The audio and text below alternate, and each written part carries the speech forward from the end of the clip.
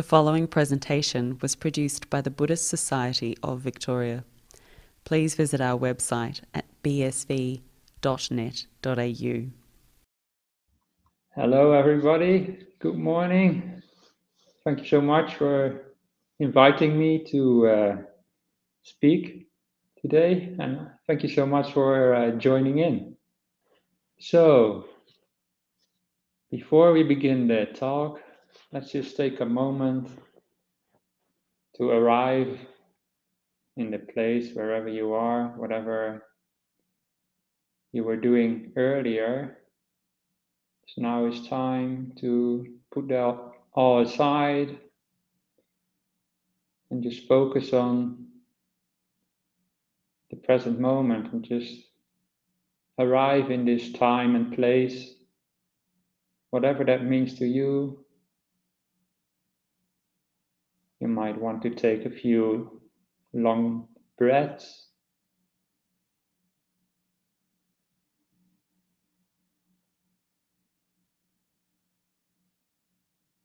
Or you might want to just come into contact with your body.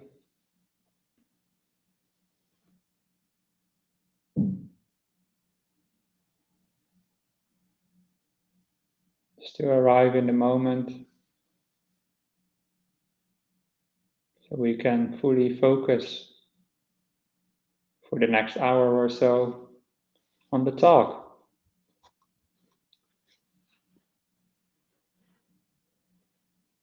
So today I want to talk a bit about the state of the world, the affairs in the world. But before we do that, just please take a moment. Now you've arrived here in this place, ready for the talk. Also take a moment to reflect on how you feel now. You don't have to give it a name, but just check in with yourself. How do you feel? Just generally, you feel okay, or maybe upset, or whatever. Just notice how you feel, how your body is, how your mind is. Always a good thing to check in with yourself.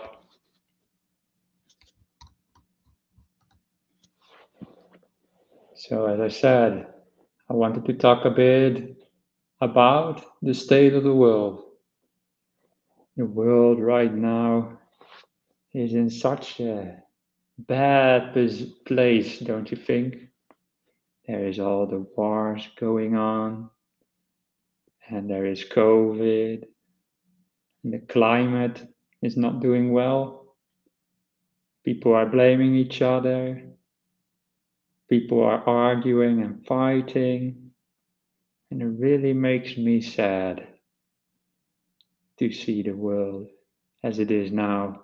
I don't know who are listening from over which part of the world, but we have the lockdown now in Melbourne. It's the worst COVID in Australia since the start.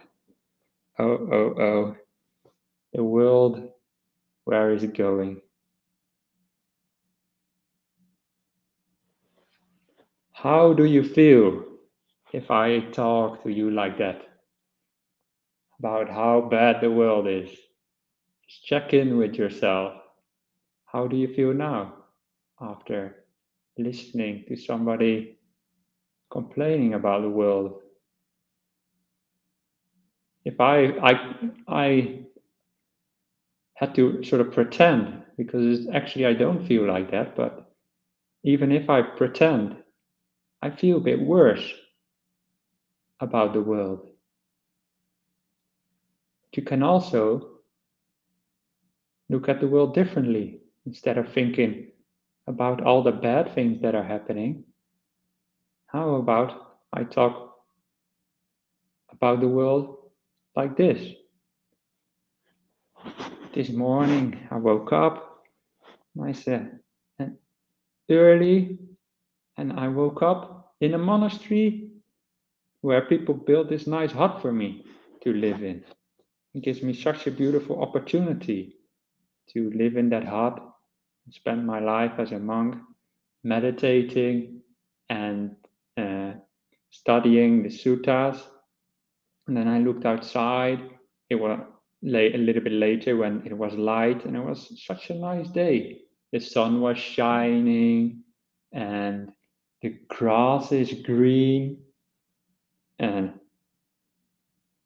there's so much beauty I saw outside. And there is also so many beautiful things going on in the world. People are doing so much charity work, like, for example, people running the Buddhist Society of Western Australia, and people doing charity work for poor people, or people working in hospitals, people, teachers, nurses, doctors, and there are so many people really doing the best they can to make this world a more beautiful place. And if I think about the world like that, it suddenly becomes so much more beautiful. And I know that if in an hour or so I go for lunch, then there will be food there for me. Wow, I don't go hungry today. What a blessing is that. There are people in the world who cannot say that. They will today be hungry. And that is, of course, is a bad thing. But there's also good things in the world. So as Buddhists, we should always make sure we take the both our aspects into account. We know there is suffering in the world, but we also need to remember the good things. Because if we only focus on the suffering, if we only think, it's locked down and there's wars, and if you get too much into the news and that stuff, then you get very easily depressed and you feel bad and you feel sad and you don't feel like life is really worth living. But focus then also on the good, because the Buddha said, for example, reflect on the generosity of people and your own generosity as well. As I said before, people do so much charity work, and the food that I get later is also offered to me. People bring that through catering now because of the lockdown, but they bring that, and I don't have to pay for that at all. It is totally for free, and I'm sure you have all other things in your life that are on the beautiful side.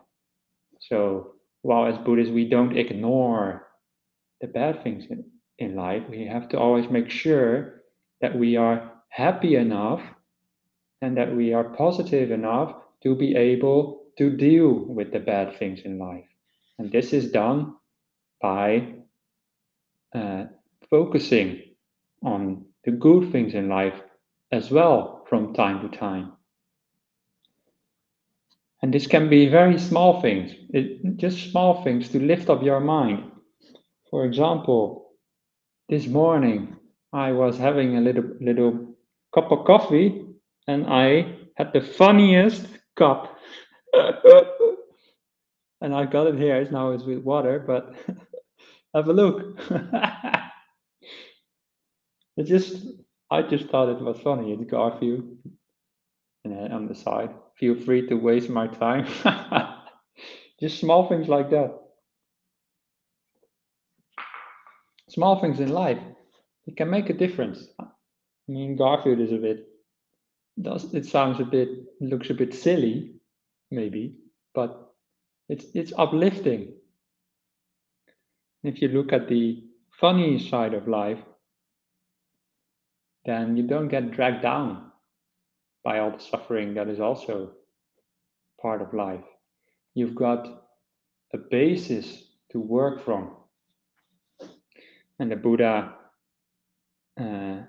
kept talking about these kind of things time and time again in the suttas. He talks a lot about the pains of life, about sickness, about dying. This is reality. This is something we should not ignore. But the Buddha talked also a lot about happiness and about creating a bright attitude, a happy mind. And even just reflecting on the Buddha makes me happy already. The Buddha gave different types of reflections that we can do to create this sense of stability and happiness inside of us. He said, well, some of the reflections we did in the chanting earlier, the reflections on the Buddha, Dhamma, and Sangha, for those of you who are Buddhists, those can be of tremendous value. Don't just chant those for the sake of the chanting, but really reflect. Oh, wow, we have the Buddha's teachings available to us in this life. Isn't that amazing? I mean, especially nowadays with all this technology stuff that I don't even know exactly how it all works, but you apparently you can all see this on the YouTube and maybe other places as well. You can see it live or later. Isn't that amazing that this is possible today? For the last 2,500 years since the Buddha, people would have given an arm or a leg to be able to see all these Dhamma talks by monks and nuns and also lay people as well. They would to be able to just sit from their home, be in their home, and click a few buttons, and then they could see the talk. That would be unimaginable. So we are so fortunate actually today to live in this day and age that we are able to share teachings like this, and we are able also to read the word of the Buddha so easily nowadays. There are so many translations available. They are available also on the internet. It's not just that only the monks and the nuns have the suttas. We all have the access to it.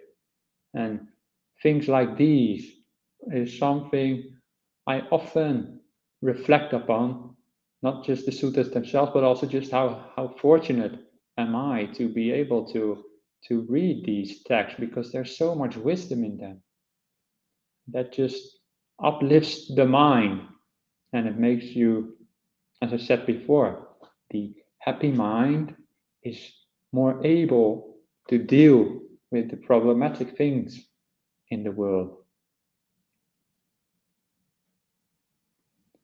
It's not only a good thing to develop a happy mind to be able to deal with the suffering in the world, but also sometimes I see people, they take on too much of the suffering in the world. They take it all on their own shoulders. I see people suffering from COVID who do not even have COVID. Do you know what I mean? You probably see those people around you as well. They are all the time worried, checking the news, etc. So they're suffering from COVID, but they don't even have the COVID. In a way, it's suffering mentally is worse than if you would have the physical COVID. Yeah, it's in the mind. It's always the worst of the pains because that is inside of you. It comes so close to you. If just the body is sick, oh well, the mind can still be happy.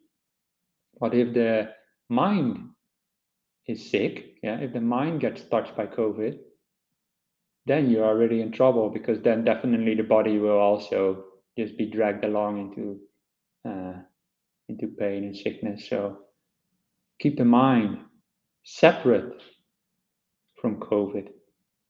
Don't just keep it happy and bright by reflecting on things like the Dhamma and just the beautiful things in life, but also separate the mind in a sense from the suffering.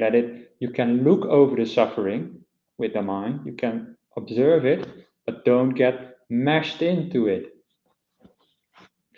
too much. Have a perspective that is true, that aligns with the truth. And this is one of my favorite things that ever happened in my life, and it happened so often, and it happened again and again. And was my father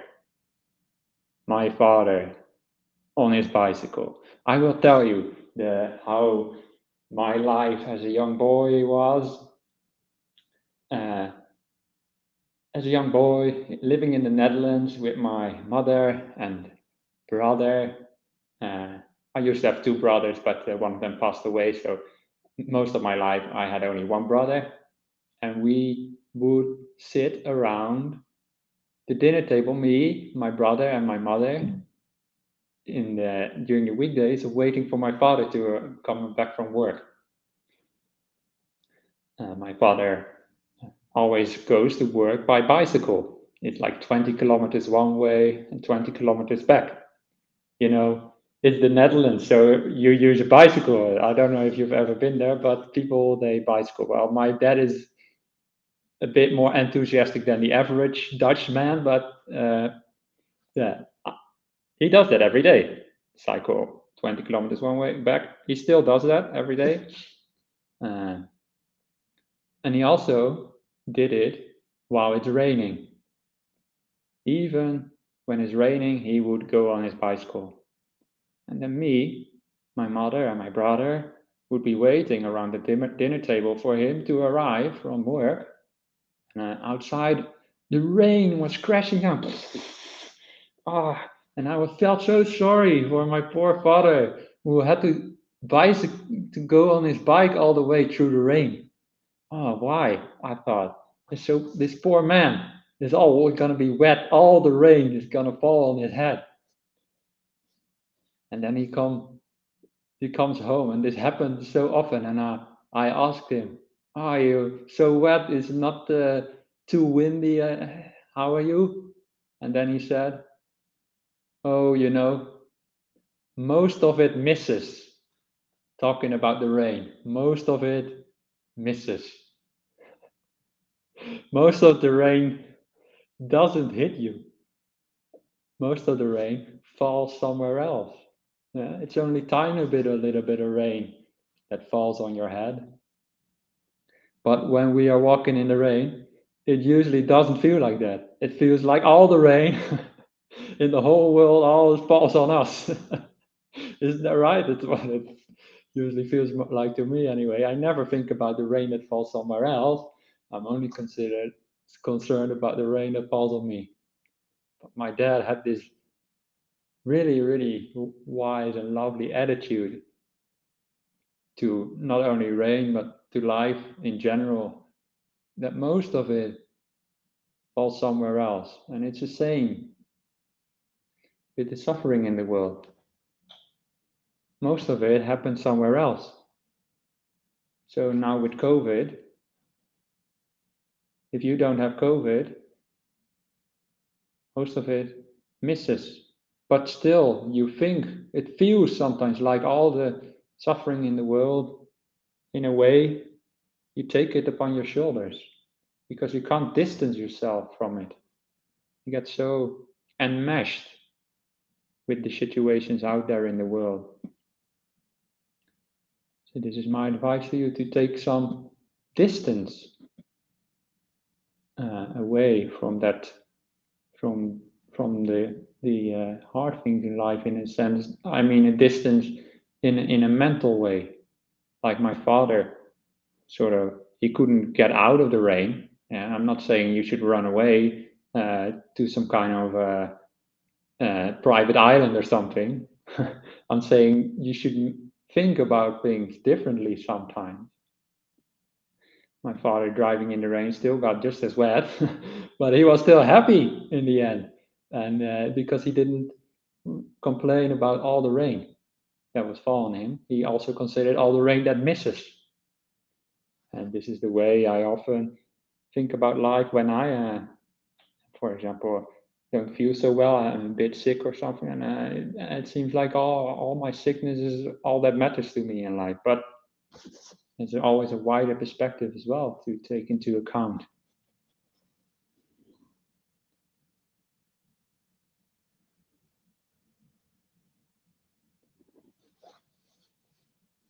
So, as Buddhists, we want to, and also everybody, I suppose, wants to travel through life skillfully. And we don't want to get, we don't want to suffer more than we need to. Sort of, I suppose, what I'm trying to get at in this talk is telling you that most of the suffering that you experience is you bring upon yourself. In a way, it's optional, you could say, because it just depends on your perspective on life. You can look at the same situation from different angles and your whole attitude changes. My father could have looked at the rain like it was all falling on him, or he could look at it like most of it misses. And just that change of perspective changes the whole ball game. It just changes your mindset. There's this quote from the Shakespeare's play Hamlet, and in this case, Hamlet is talking to some of his friends. I don't know the whole play. I think we had to do it for English class once in the Netherlands. But I remember this phrase. I don't remember myself, but there was this phrase. Nothing is either good or bad in the world, but thinking makes it so. I will rephrase it. Nothing is either 100% good or 100% bad, but if you look at it in one way or the other, then it becomes 100% bad sometimes. So nothing is either good or bad in the world, but thinking makes it so. It's our perspective on life that makes, that you could really say makes life different. Yeah, it's not just that it looks different, it really makes life different. This quote of Shakespeare continues, I believe, something like, then Hamlet says, I feel Denmark, that's where he lived, Denmark is a prison, but to you it's not. To his friends, it was not a prison. His friends looked at Denmark differently. So right now you're in the COVID lockdown. I suppose those of you who are listening from Melbourne, is it like a prison to you? Or is it not like a prison to you?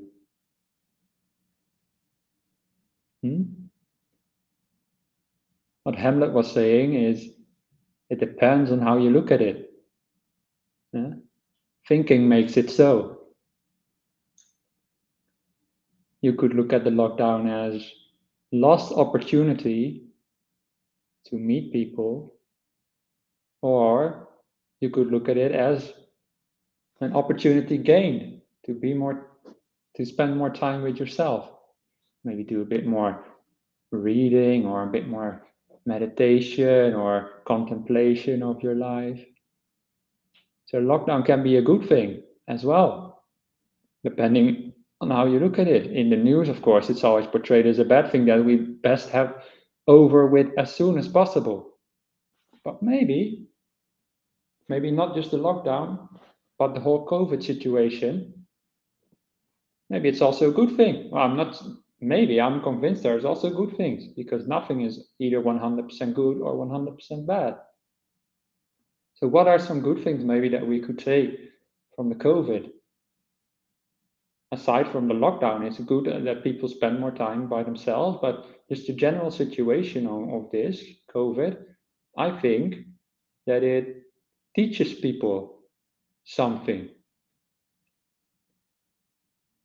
Somewhere deep inside, people, I hope, now realize that we cannot control nature, that we are actually quite small as a human race. We are quite weak, but we are also all in this together. The COVID doesn't discriminate between male or female, or being of color or being not of color, or doesn't discriminate between sexuality or between rich or poor or able or disabled. And the COVID just hits everybody. So hopefully people realize through this that we are also similar, and that we can stand together as the human race and face up to this crisis together. So in that sense, it's a nice opportunity. Yeah, it's like, what is this saying again? Like, there's some sort of saying, I think it's in Dutch, like, if you have a shared enemy, then you come together as allies. Something like that. I can't remember exactly.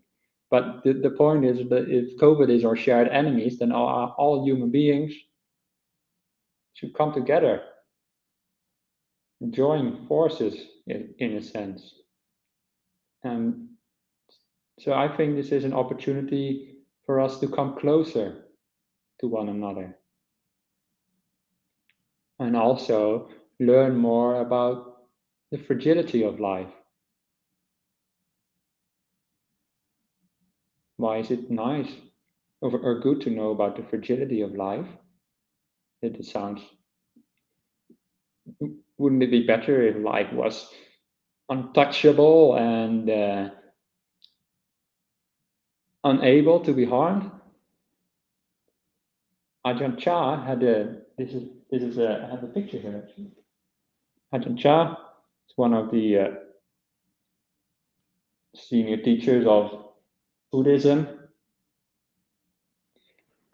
He's originally the teacher of my teacher. My teacher is Ajahn Brahm, and Ajahn Chah was his teacher, and he had a story about a cup. So Ajahn Chah would hold up a cup and say, "Do you see the crack in this cup? Huh? Do you see a crack?" Well, you might say, "No, I don't see a crack." But then Ajahn Chah would say, "Well, there is a crack already in there, but you don't see it yet. It's very small. But one day you will drop the cup and it will break."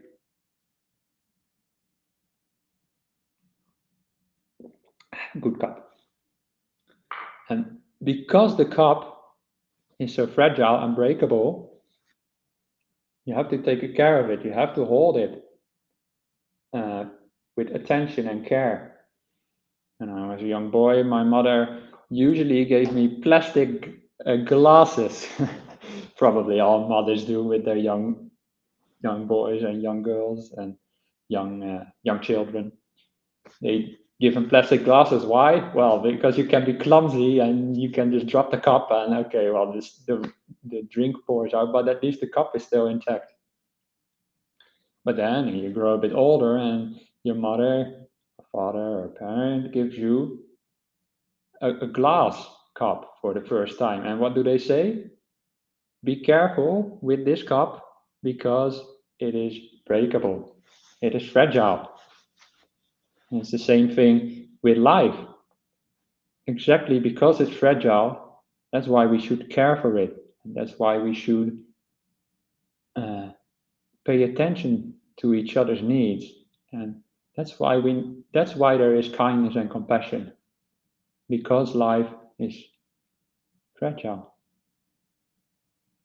So that is what COVID can teach us: more compassion. COVID is what, as I'm talking about it, it seems more and more wonderful every minute now. Do you see what I mean? It's just, thinking makes it so. The way you look at things really changes the whole ball game. What else can we learn from COVID? Now I'm on about it. I might as well see. Is there more nice things about COVID? Well, this is maybe a bit more my personal reflection, but I think we can teach, or we can learn from COVID, that the way we treat animals is not. It comes back to us basically, because we've learned from the investigations that the COVID came from the animal people. What do they call them again? Wet shops or wet markets? I only read the news like once a month or something, so excuse me if I get these kind of details wrong. But like the wet markets or something in China, where they have all these animals in cages, that's where the COVID started. Yeah. So because people think they can have the right to own animals.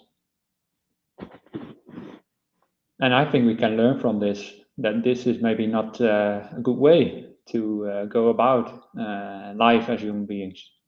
Again, it comes back to compassion also. It's not just compassion to human beings, it's compassion to everybody, including also animals. And you might think like China is a faraway place, but yeah, also in Australia, we don't treat animals well, just as bad, if not worse. So again, now I'm starting to focus on the bad things in life, but we can learn from the COVID, I think. As I said, it's more my personal reflection that we should learn from this as well, in this sense that we should take a bit more care about these kind of things, about the animals as well. That's what we can learn from, anyway. So, attitude to life. This is what changes things. So what kind of attitude do you want to have? Do you want to have a good attitude or a bad attitude? There's a story of the little girl who used to cook with her mother every day. And the mother once saw the little girl being quite upset about some things that happened in the world. Then the mother took the girl aside and she put 3 pots on the stove, 3 pots to cook, and I put water in each of them. And in one pot, she put a potato. In the second pot, she put an egg. And in the third pot, she put coffee beans. And she put them all to a boil together with her girl. And when all of them were cooked, she showed the girl first the potato. It got really soft and it was overcooked and very weak. Then she showed the egg, and the egg was really hard, also overcooked, and you couldn't eat anymore, so hard. But then she showed the water with the coffee beans, and the coffee beans made the whole water nice, smell nice, and taste nice, if you like coffee, that is. But generally, people like coffee, so it smells good and tastes good. The coffee beans changed the whole water. And then the mother said to the little girl, What do you want to be in life? Do you want to be a potato, an egg, or a coffee bean? If you're a potato in life, then if things happen around you, if like the water boils the egg or the potato, if bad things happen outside and you get hard, no, I get angry, I don't want this, the people are bad, it shouldn't be like that, the world is so, then you are, oh, that's when you are an egg, sorry, because then you get hard, yeah, you get tough. Yeah? But if you are a potato, then you get, soft and and you're so hard, the world, I feel so bad. But if you can also be the coffee bean. And if you are the coffee bean, then the water boils around you, the world around you is like the water. But your reaction is it to not to get hard or soft, but to spread into the world, as it were, a good aroma, like the coffee bean. You spread the good vibes, they say, of kindness, compassion, generosity, all these things I have been touching upon. Yeah. So you have a choice.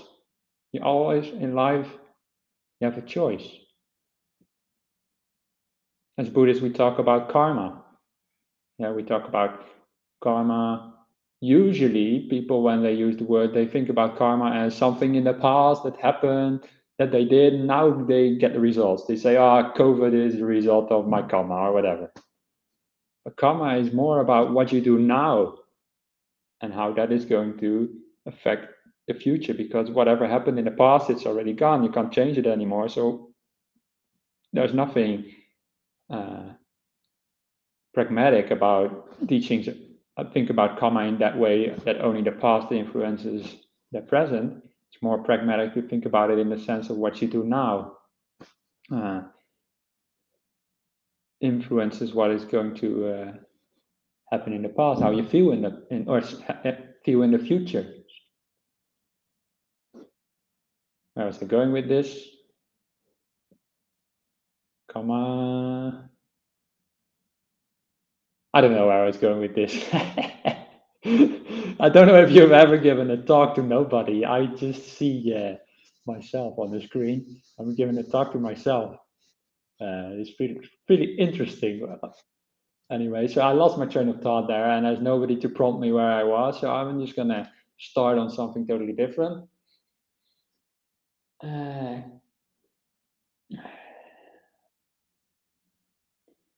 Well, meditation.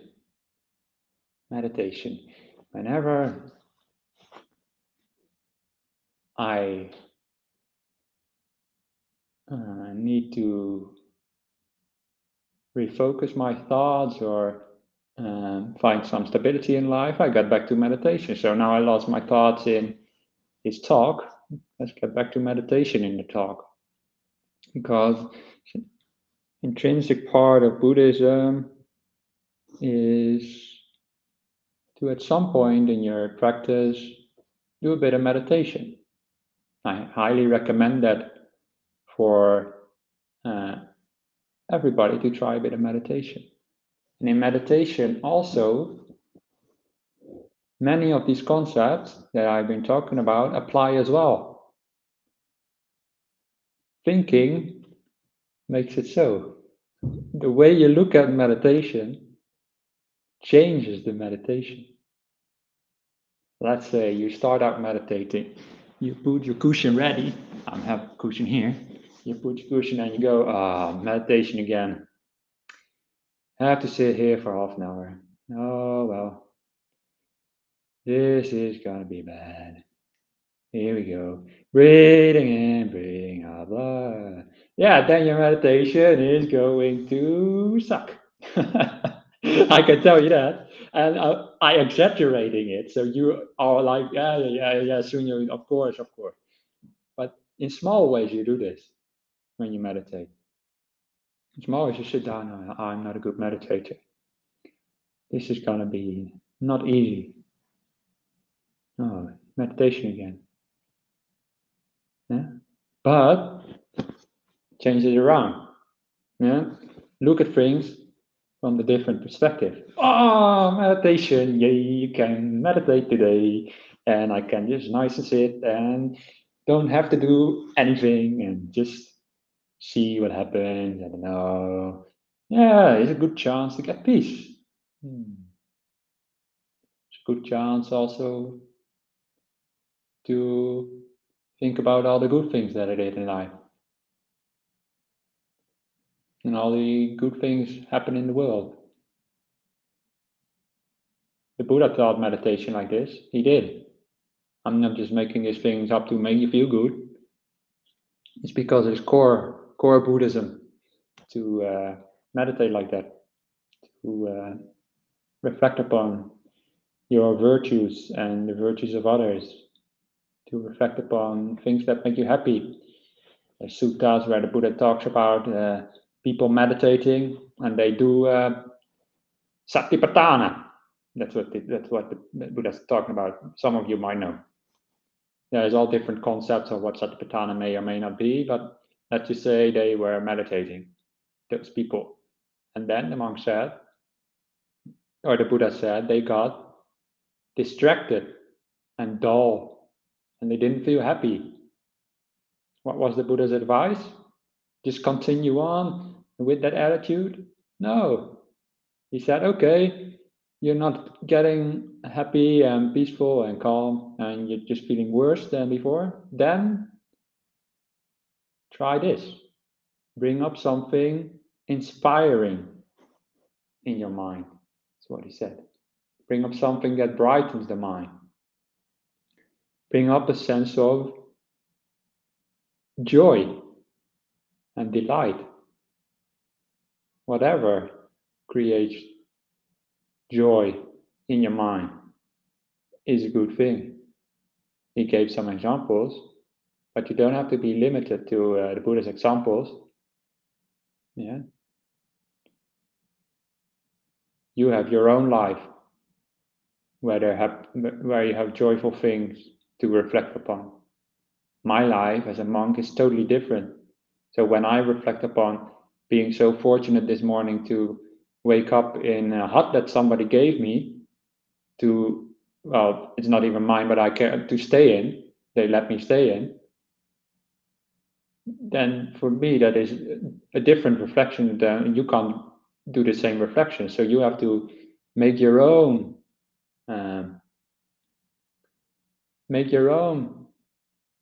reflections on life. Maybe you are so fortunate to have the partner that you do. And you can reflect, I am so fortunate to be able to have the opportunity to listen to talks by the monks, nuns, and etc. You can reflect, I'm so fortunate to have this or that parent, or this or that job, or this or that whatever.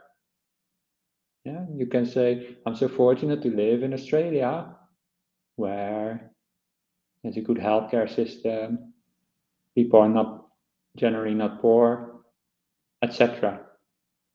Yeah. This is what the Buddha said.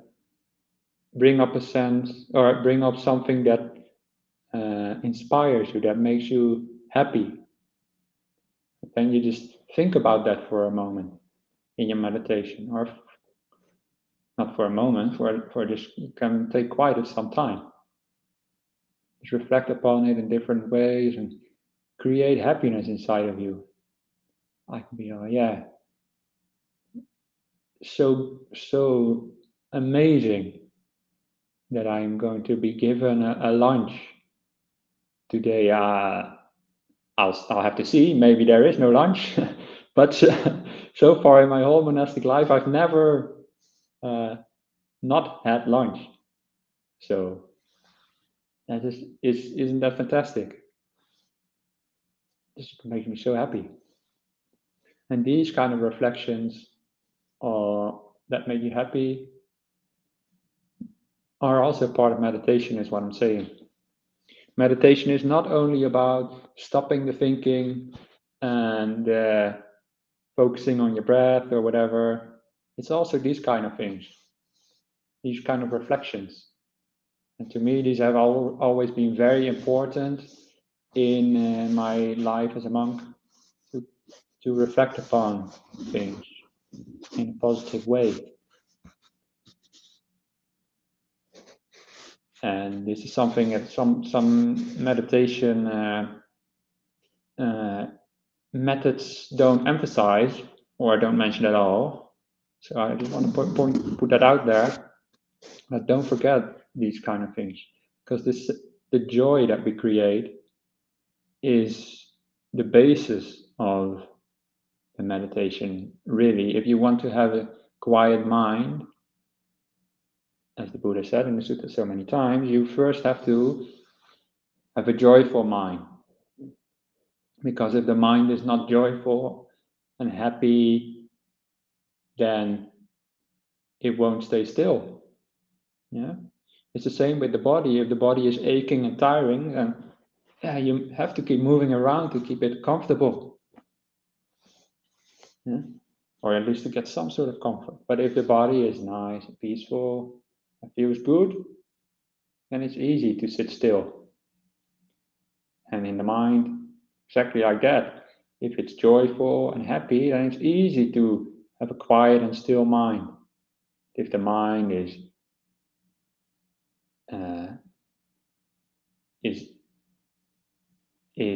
pessimistic, not happy, not bright, then it's impossible for it to stay still. And it's also impossible for it to stay with the breath, for example, if that is how you meditate.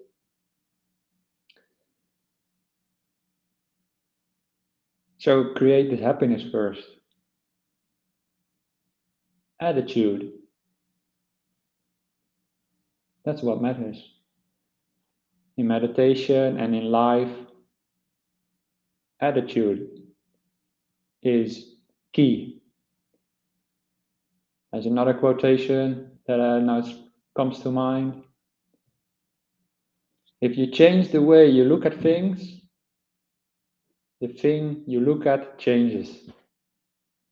This is especially true in meditation. If you change the way you look at your meditation, the whole meditation changes. If you are doing breath meditation and you are like, oh, here's my breath again, in, out. No, that meditation won't be good. If you're doing breath meditation and you're like, in, nice, out, nice, then the meditation will be much more joyful. Yeah? So the way you look at it, that is gonna change the thing.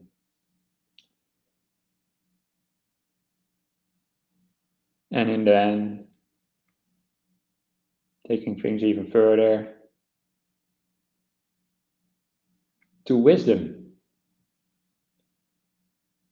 In Buddhism, we have these 3 stages of practice. It's like Sila, Samadhi, Panya. It's like the virtue, and then the meditation, and then there's the wisdom is built on top of those 2. Wisdom is also changing perspective. That is really what it's all about. Buddhism in the end. The Buddha was essentially saying, you're not seeing life correctly. So it also comes down to changing our perspectives. The funny thing is, the Buddha's perspective was, you're not seeing suffering correctly. How? One thing is, you're taking suffering personally.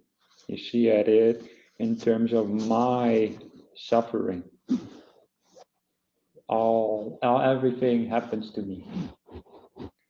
Buddha says this sense of me or mine is an illusion. So even on the deeper level, and I don't have much time to talk about that now, even on the deeper level, it all comes down to perspective in a sense. the way we look at things. So I hope to have encouraged you to try and look at life in a different way, in a more optimistic way. I'm not saying you have to see everything as positive, yeah? There's also negative things in life. We should not neglect them. But don't get dragged down in the negative things. Always see also in everything the good side. See the good side in situations like COVID. See the good side in people as well. Even that you might say the worst of people still have good sides as well. See the good sides of meditation. See the good sides of life. And with that attitude, it's like most of the rain misses. You will be so much more easygoing through life, and you will be like my father who said, most of the rain falls somewhere else. It's only a little bit. And he came in the evening, if he had to cycle through the rain and he came home, he was always happy and never complaining about the rain. And that's what I hope to bring to you also, to have that attitude to life. And I hope that it is helpful for you. These are just my own personal reflections. So whatever of this talk you don't feel useful for you, feel free to disregard. But take along whatever you can use. And I hope that is helpful to you. And then I think we can now do some questions. I don't know how long we are going still. Thank you very much, Bhante. We've just gone past 10 o'clock, so we have about maybe 25 minutes to answer some questions. Excellent. And we have some questions in the live chat already. But first, I want to say thank you so much, Bhante, for the wonderful talk and for sharing your thoughts and the wisdom of the Buddha, and also your father's wonderful wisdom as well. I think we have a title for the talk now, Most of the Rain Misses. Yeah, let's do that. I think my father will love that if I send it to him later. Yeah. So I'll start with the questions now, Bhante. There are some relate more directly to the talk. The first question, though, is a bit more abstract, perhaps. The question is, Thich Nhat Hanh, speaking on emptiness, asks, empty of what? Answering, empty of a separate self. Nothing and no one is alone or separate. Would this be your understanding of emptiness? I don't know enough details of Thich Nhat Hanh's view to say that I align with it or not. I actually did practice in Thich Nhat Hanh tradition when I was a layperson, in a lay group of young people. But I never got too much into the doctrinal ideas of that tradition. I just generally did the practice with them. So I'm not going to say yes or no to that, but I'll just give my own reflections upon it. That when we ask emptiness, yes, I agree, we have to ask ourselves, empty of what? The Buddha talked about emptiness, but he did indeed talk about emptiness, not just empty of everything. When he talked about emptiness, he did mean empty of a self inside of us. When we talk about emptiness, it can often sound like nothingness, and sometimes that's what it means. But usually, when the Buddha talks about it, that means just empty of ego. Let's put it like that: empty of ego, selfless. Then, you're empty of ego, you still have room for compassion and kindness and for generosity and all these good mind states. You should not be empty of that. There are people who I feel a bit sorry for them, but sometimes people have the idea that the Buddhist practice is just to empty your minds of everything. It does relate actually to to what I was talking about, because I said that is not the point of Buddhism, is to just empty your mind. You also have to fill it up with good things. So you empty out the bad things, you put in the good things.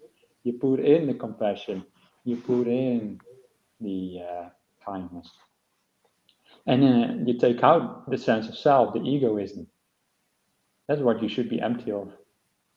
And in a way, the two go together, because the less sense of self you have, the more open you become to other people, the more you feel the connection to other people. Yeah. So I do very much agree, at least on the surface, with those thoughts that you have shared there in the question. As I said, I don't have enough detail to say I think that Hannah had a 100% right or not, but on the surface there is a lot in there anyway that you can take home, and often it's in this way that you should use teachings of various teachers. Sometimes you hear one teacher say A and another teacher say B, and on the surface they seem to contradict. On the level of the intellect, they might contradict. But if you look at the teaching not about finding out what's right or wrong, but look about what is useful and what is unuseful, what is skillful and what is not skillful. The Buddha talked about skillful and not skillful teachings. So is this teaching by Thich Nhat Hanh, do you feel it is useful for you right now, where you are now? Does it create more happiness in your life? If so, then take it on board, at least on that level of usefulness. Take it on board as a pragmatic teaching. If you don't find it useful, then don't take it on board. That's why I also said at the end of my talk, if anything here you don't find it inspiring or useful, then then you don't have to use those thoughts. Just disregard that part of the talk and just use whatever parts you did find useful. So often I reflect upon teachings like that. Is it useful or not? Instead of is it true or not?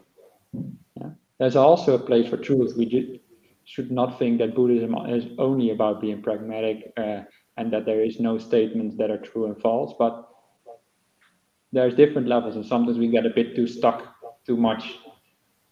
I see this in myself anyway. Sometimes get a bit too stuck about truth versus false instead of useful versus unuseful. The things are slightly different. So yeah, just actually saw a talk by Thich Nhat Hanh once, and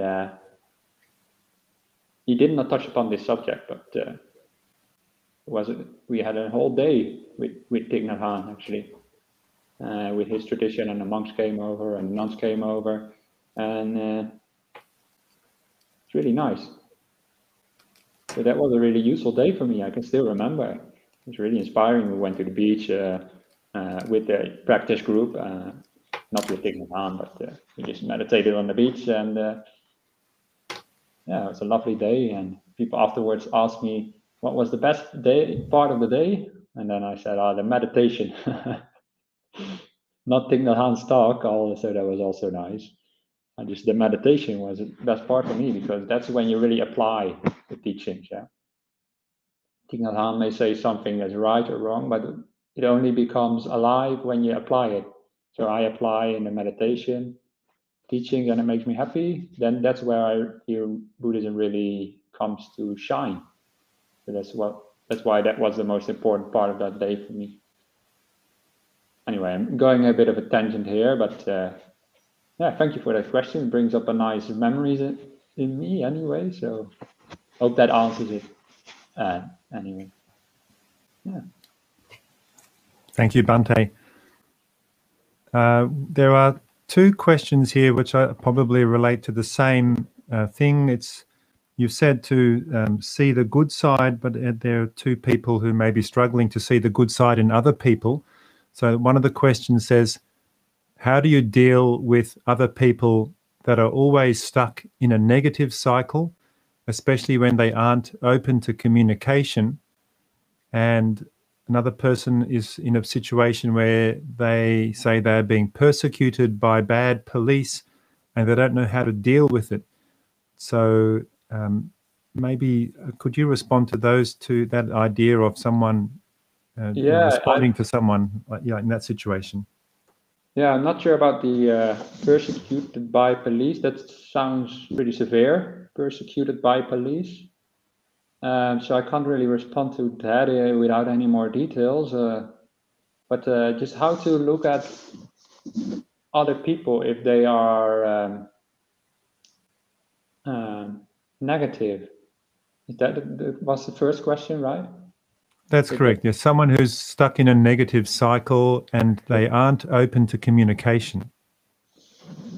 Yeah. We can always... There's many ways to go about it, but when you think of that person or those people, what do you see if they are stuck in that cycle? Do you see a happy and shiny person who goes through life with energy and courage, who is generally happy and joyful? Or do you see a person who is sad and angry, or maybe annoyed, just stuck in life, who is not really happy with themselves or the world? Which of those two do you see? And I'm pretty sure you see mostly that second person, the person who is not happy, who is suffering, who is stuck in their mind and in life.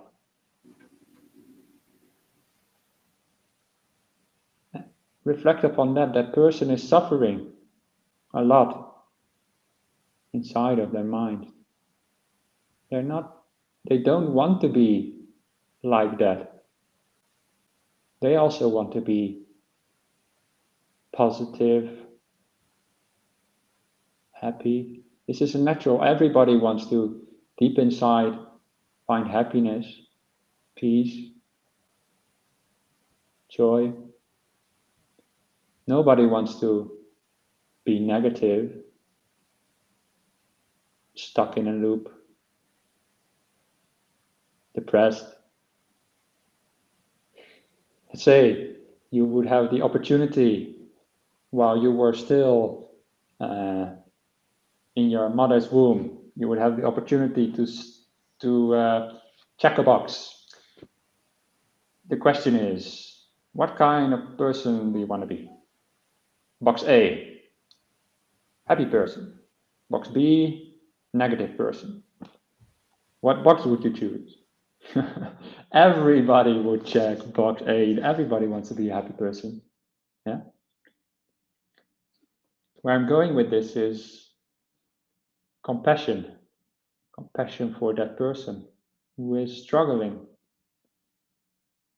They're having a difficult time, and you might not be able to pull them out of that. People can really, I've seen this also, can really be stuck in their own minds, and the best of our intentions we cannot get them out of that. But we can still do things for them by being kind, having compassion, supporting them. And in this way, we at least provide the atmosphere of kindness, and that gives them an opportunity, if they see the kindness in us, gives them an opportunity to also realize, oh, that is another way to go about life, in a compassionate way, kind way, not a negative way.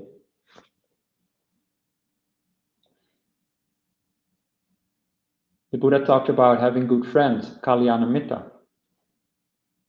Why?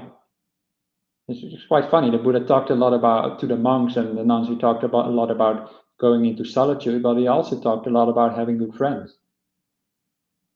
People that are wise, skillful, and that are kind, not negative. Yeah. Why? Because often just the Buddha's teachings by themselves are not enough to change us. We need people around us who show us what is possible, that show us other options of looking at life. I just gave you a talk about how to look at life, and it all stays a bit theoretical, but if you live with people who are generally positive, then it becomes more real, much more real than my talk will ever be. Yeah, and you can be that person. You can be that good friend. This is a wonderful kind act of generosity that you can do. Not just for that single negative person, but for everybody you meet in life. This is a wonderful story by Tolstoy that Ajahn Brahm has adopted, and I hope I tell it correctly, but somebody comes to a king or something, I think to a king, and they ask the king, what is the most important thing to do? What is the most important thing? No, what is the most important thing to do? What is the most important thing? And what is the most important moment? Something like that. I'm bastardizing it because it's been a long time since I heard the story, but basically they're asking what's the most important moment. Then the king answers, the most important moment is now. What's the most important thing? And the king answers, the most important thing is what is the person that's right in front of you, or what is right in front of you. But I think the original story says the person that is right in front of you. What's the most important thing to do? Is the third question. And the king answers, the most important thing to do is to care. So when you are with difficult people, they become to you the most important person in the world. And you care for them. This is how I try to live my life. And whenever I meet people, I try to, in different ways, care for them. Doesn't mean I'm always holding their hand or whatever. Sometimes caring takes more wisdom, and just means situation dependent. Sometimes caring is just is ignoring, or at least that's how I sometimes see it. Sometimes people just want attention. Then the best thing is actually to sort of be a bit okay, yeah, that's enough. Yeah, sounds on the surface like you're not caring, but deeper inside you're caring. And with negative people, you can care in different ways and be there for them, and you will have to find your own situation dependent ways to open up your heart for them and have compassion. That's, I think, is the most important thing. Don't respond to negativity with negativity. Respond to negativity with compassion and kindness. It says in the Dhammapada, never by hatred or anger is anger ever overcome. It's only through love and kindness that you can absolve hatred and anger. And then the Buddha says this is an eternal law. So it was true in the time of the Buddha. It's still true now. You can't get negative persons out of the loop by your own negativity. You can only get them out through kindness, and it takes patience and endurance, but always keep coming back with a good attitude, kindness, and give them time to find their own way out of their suffering. That's how I would approach it as a first line of approach. Anyway, you can use in so many different ways in life. Hope that answers your question. Sorry, I didn't get to the police thing question because I feel it's a bit outside of my comfort zone, at least I don't understand it well enough. So unless you can clarify that for me, then I will just leave that question. All right, thank you, Bhante. The person who mentioned about the police has actually clarified how to deal with society as a bully. I guess it's if you're living in, you've talked about dealing with an individual person who may be very negative and causing you problems, but this person is living in a society that is very maybe oppressive and difficult. Is there a different advice or thoughts on that situation, Bhante? Well, first I want to acknowledge that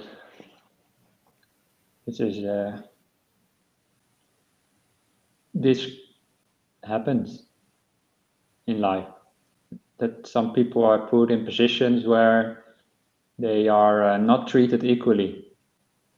They are, as the question I think said, bullied, or you can be oppressed. So the first thing to do, I talked before in the beginning of the talk, when I talked about good and bad, I didn't say there was no bad. I said, we also have to look at the bad as well. We do it with a positive mind. So when you are in an oppressed situation, first thing is to not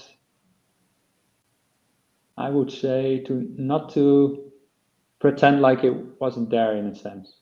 Sometimes when we are in suffering, the first thing we do is like wish it wasn't there and just try to say, oh, it shouldn't be that way. Yeah. But the attitude, it shouldn't be that way, never resolves anything. So instead, we have the first attitude we have is, okay, this is the situation I'm in. Yeah, you look at the suffering as it is, and you don't try to ignore parts of it. So that's my first thing I would say to you. Yes, you may be in that situation. So how now to deal with it? I can only give you very general tips because, first of all, I don't know too much details, but also I only have my own life experience. Yeah, I've been relatively fortunate not to be oppressed much. I was a little bit bullied at school actually when I was a young boy, so I can relate to it in that sense. And what helped me through the bullying at school was having also at least a few good friends.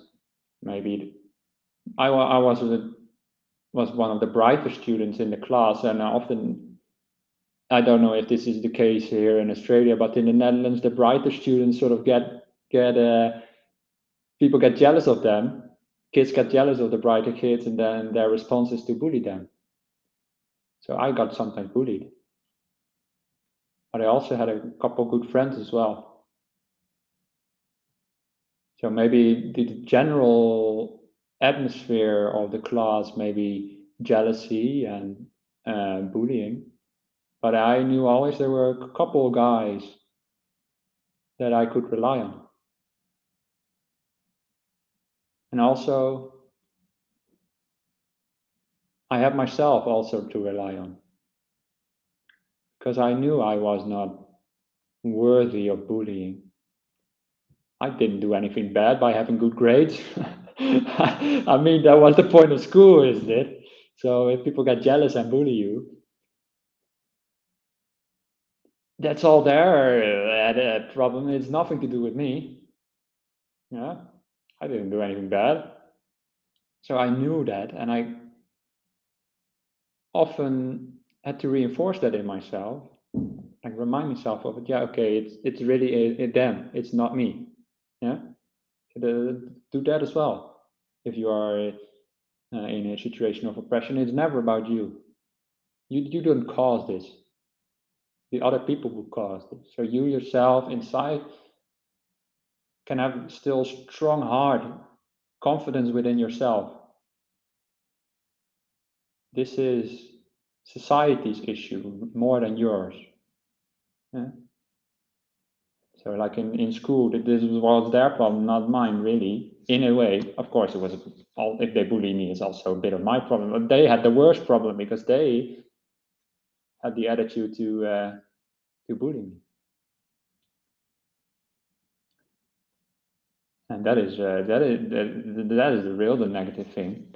That is really harmful too. If you have that kind of a mindset of oppression, that leads you to real bad places, and the person who is oppressed suffers, but the oppressor will eventually suffer more. Yeah, so that's the way. And also the good friends. Yeah, if you have the opportunity to find some people around you, maybe reach out to the BSWA, or maybe you have close family, and just see if you can create a more connection with them, and maybe share your feeling of oppression with them. And not in the way that you come close together and push society out as a result. Now just you come close together, and then society, okay, can still be the way it is. Like me with my friends, yeah, they in a primary school, they're really supportive. And at one point, actually really funny one. This was a friend of mine called Bill. He was a pretty strong kid. And he was cool. He was like, he did all the rescue swimming. He was a lifeguard later on in life, not in primary school yet, but he was already into swimming. And one time, one of those bullies was bullying me on the school yard, and then Bill comes over and literally picks him up and throws him over the fence. Oh, Bill, thank you for that. See, sometimes you just need other people to help you. Can't face everything in life by yourself. Always. Yeah. So find some people. Find a group to help you out. Kalyanamitta, the good friends. The Buddha said necessary. It's not optional.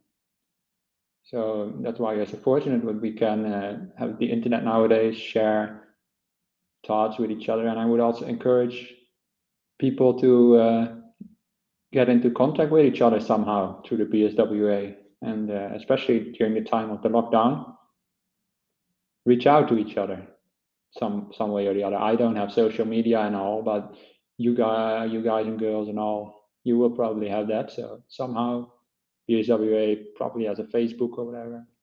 Reach out there, get close to each other, start your own Zoom groups or whatever you can do to help support each other through these kind of situations. Yeah, that's my advice. And but the most important thing of that advice, I would feel, is trust your own worthiness. Yeah. You are not worthy of being oppressed. You are a beautiful person inside.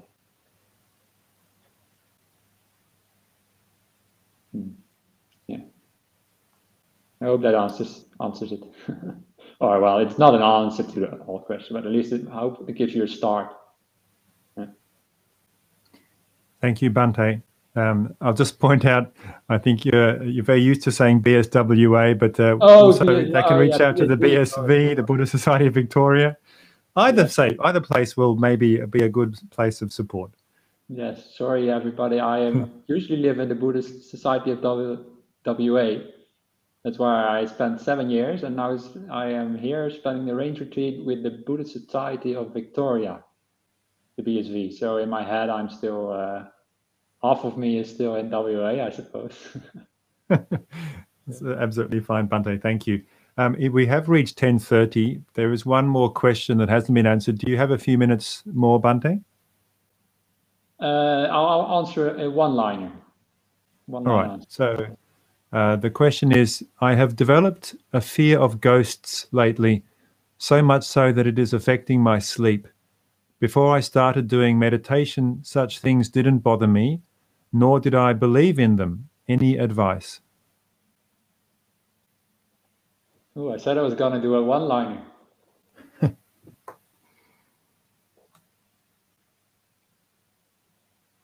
Ghosts also used to be people, and people don't generally want to harm people. If ghosts are around you, they are usually, well, I would say always, they are like people who actually want to be close to you out of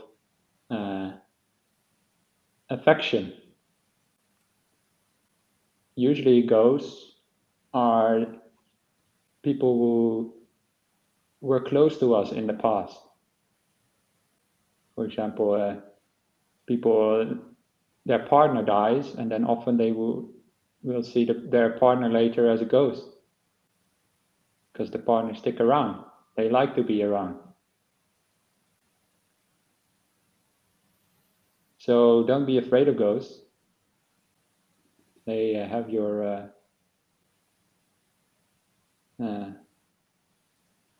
welfare in mind, actually. Yeah. Also, ghosts can't harm you, because especially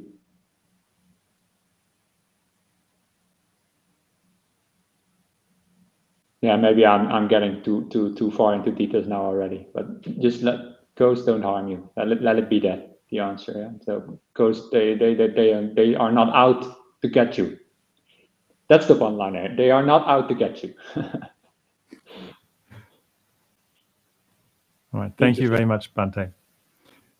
We have run out of time for today, but I want to thank you again so much for the talk and for providing all those answers, Bhante. We look forward to hearing from you again tomorrow night for the guided meditation. In the meantime, hope you enjoy your lunch. If there is one. If there is one. There will be, I'm sure. Thank you everybody for listening, and thank you London for organizing, and thank you BSV for making this possible.